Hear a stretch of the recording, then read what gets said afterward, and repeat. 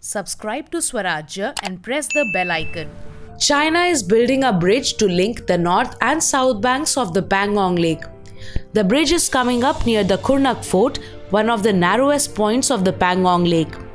A report says that China is building a bridge to counter the Indian military actions of the kind seen in August 2020, when Indian Army captured the heights of the Kailash range overlooking Chinese positions along the bank of the Pangong Lake.